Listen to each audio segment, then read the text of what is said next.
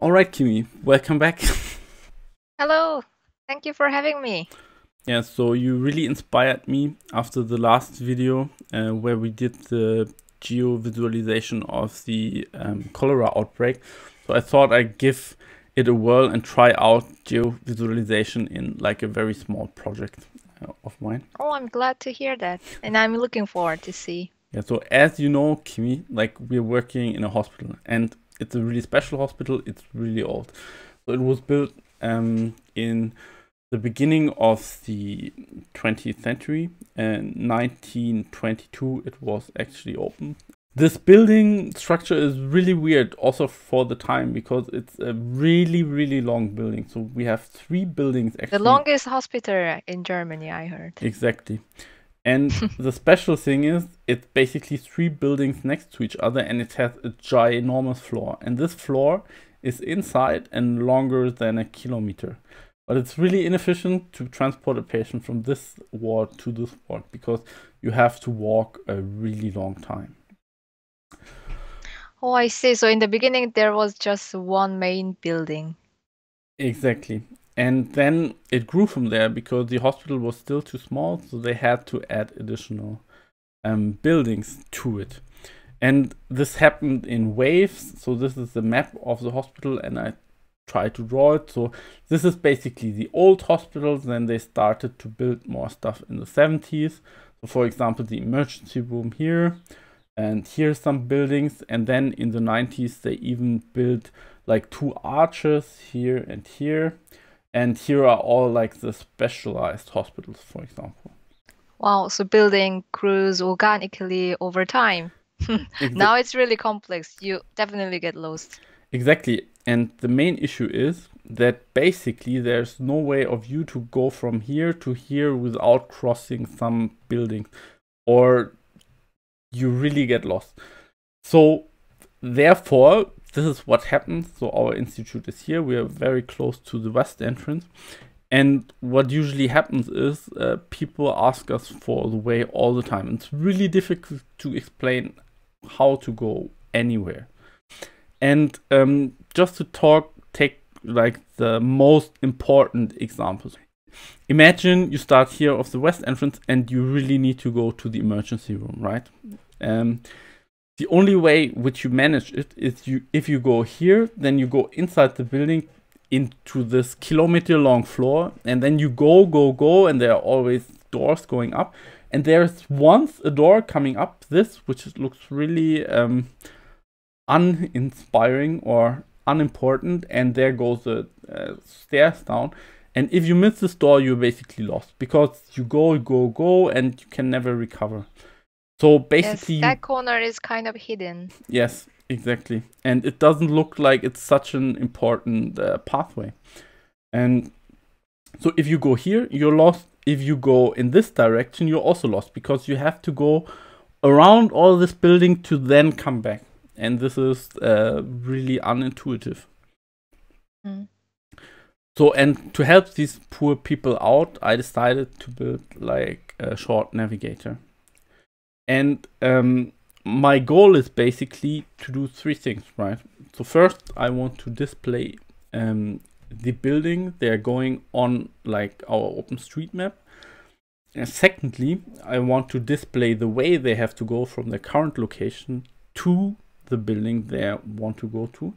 And thirdly, there should be some interactivity. So of course they need to select the building they actually want to go. Oh, I see. So you're gonna create an interactive navigator, and I think this would be really helpful for the patient searching for the department, especially for the emergency department. Let's Exactly. take a look. Let's take a look. So here I started again with a Jupyter notebook. This is this Google Colab book, and now I will execute all the cells. Under the video description, you can also find the link to this Jupyter notebook, and you can also interact with it. Just click here, run all cells, and it basically initializes everything. It should be running just fine.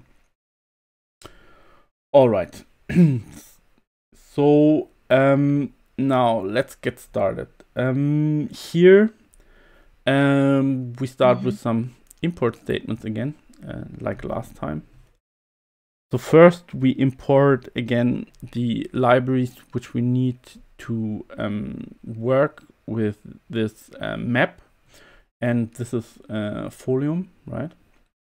And then I also import certain other things which I need for this application. One is a widget, one is an operating system interaction library, and one is this geojson library.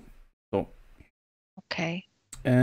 If you want to know more about how geo coordinates work, you can also check out our old video where we basically explain what longitude and latitude is.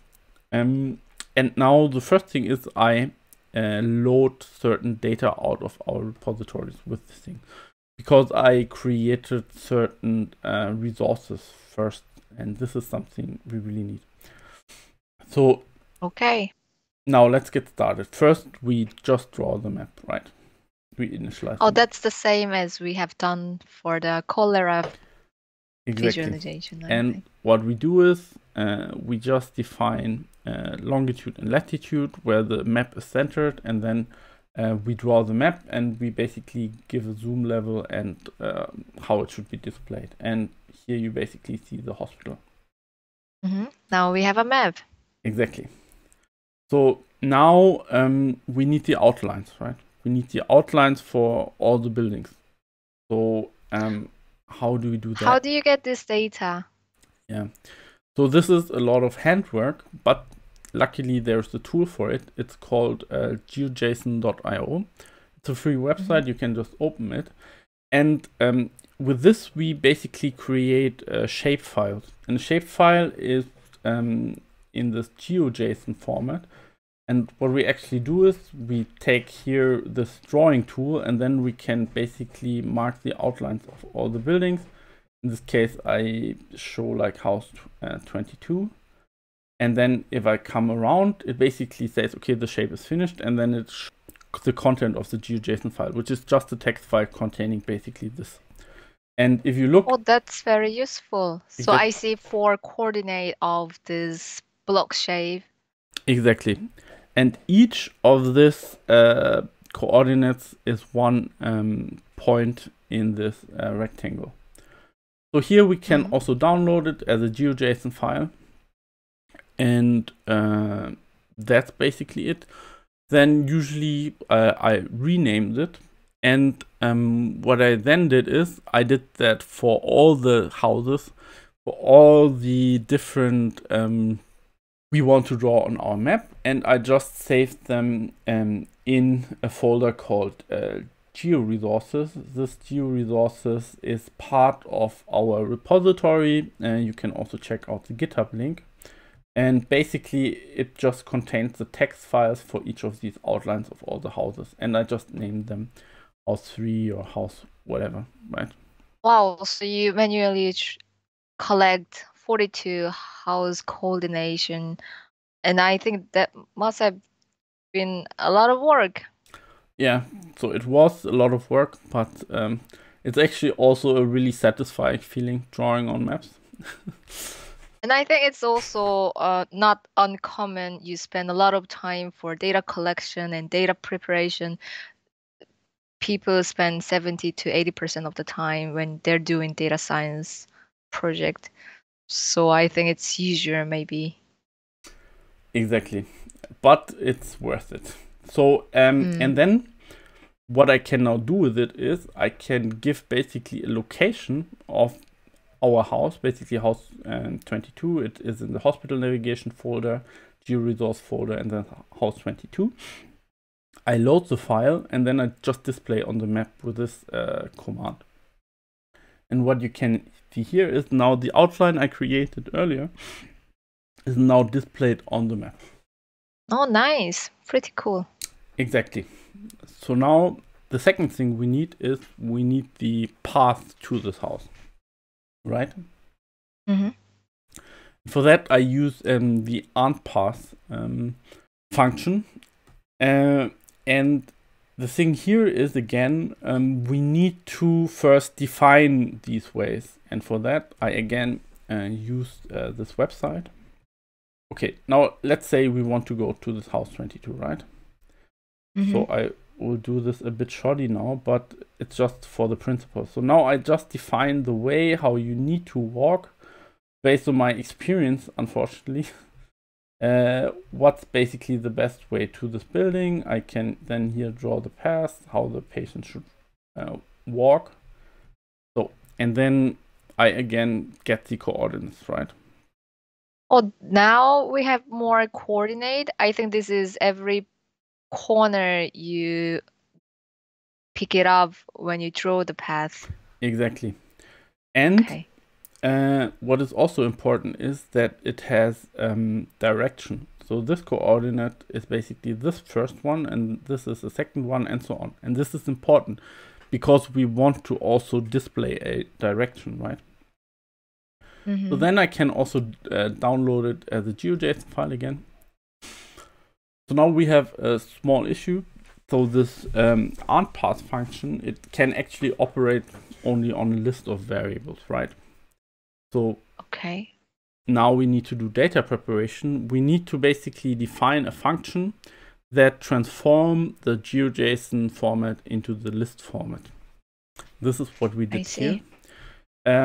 First, we also need to define a helper function, because in GeoJSON, the longitude and latitude is on a different position than in the actual list. So we need to switch the position of longitude and latitude variables.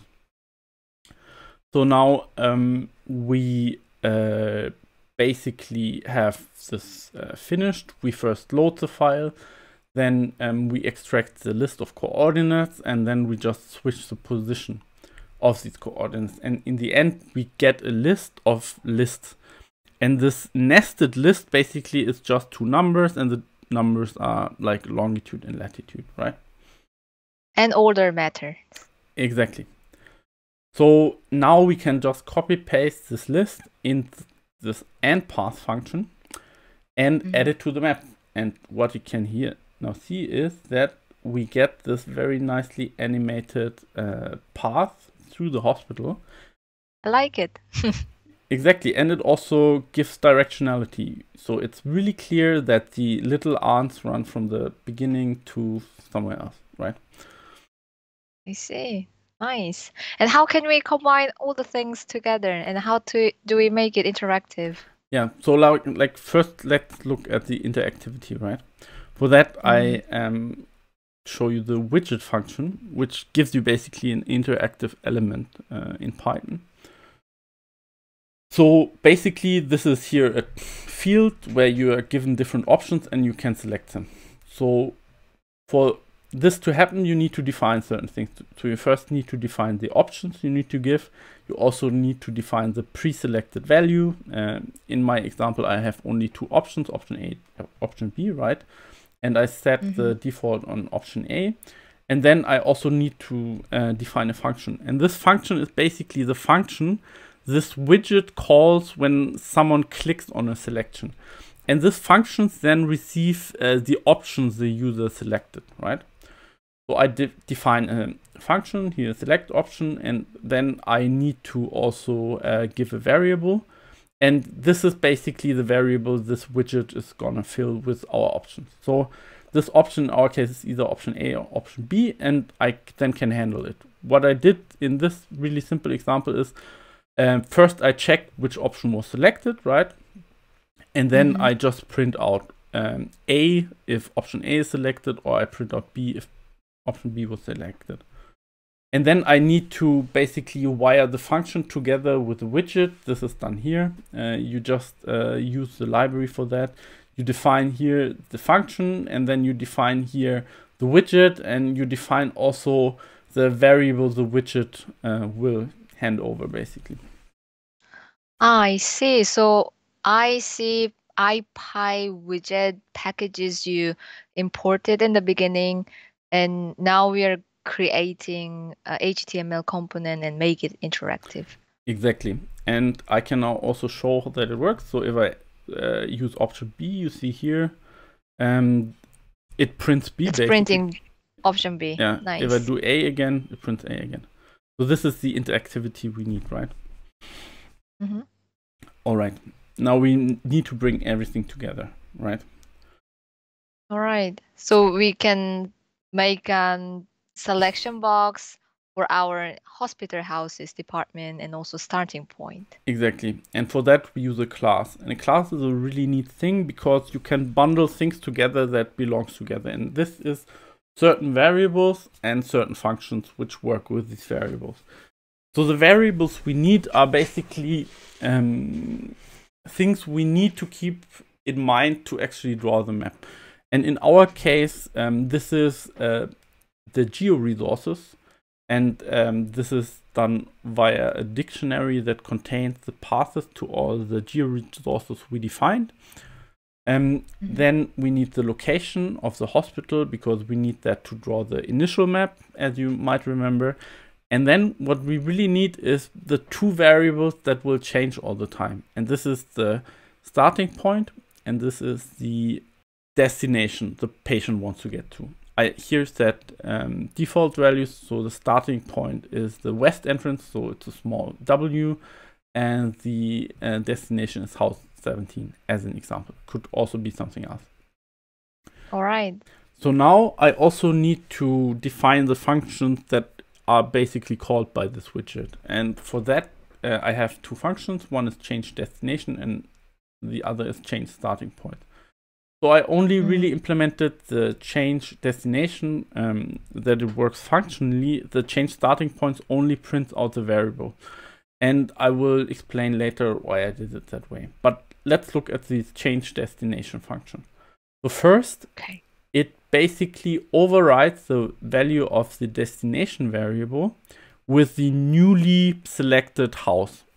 So basically, if I select house 2, then house 2 will be written in this destination variable. Then the destination has changed from house 70 to house 2, all right?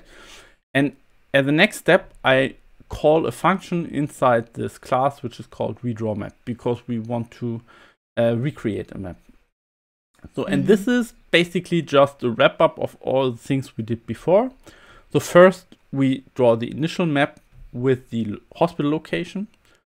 Then we draw the AND path, also outsourced in a different function. And the AND path, again, it loads a geojson resource, extract like the list of all the coordinates, and then it just switches the position of the longitude and latitude coordinate. And then it calls the AND path function. And then the AND path is displayed on the map. At the next step, then we only need to draw the outline. For the outline, again, we first load the geojson file for the correct house, and then we just display it on the map. And the last point of this function is basically just showing the map, so displaying the map.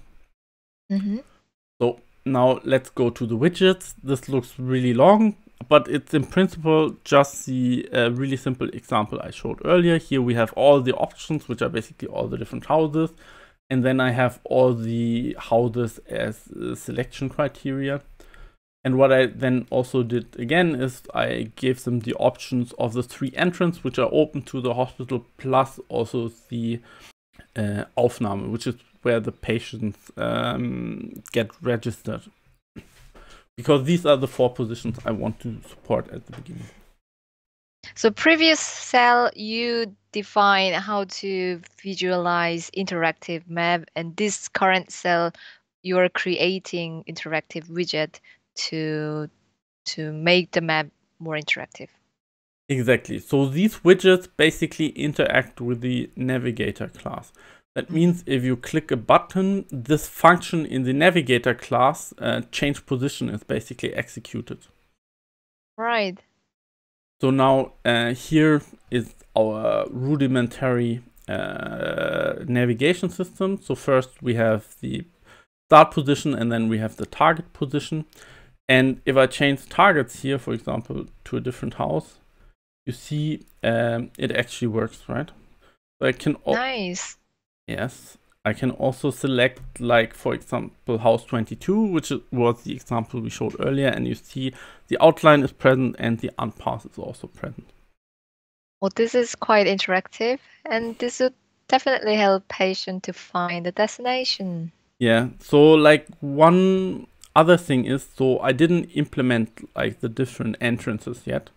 But what I did put in this function, which is then called when I change something, is a print function that shows us the values of the two variables, so target and destination.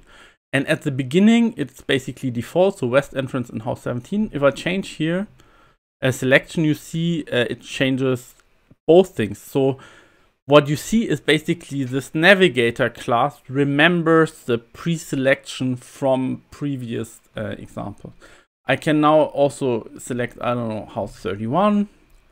And if I switch back to entrance west, you see it still remembers basically this house 31.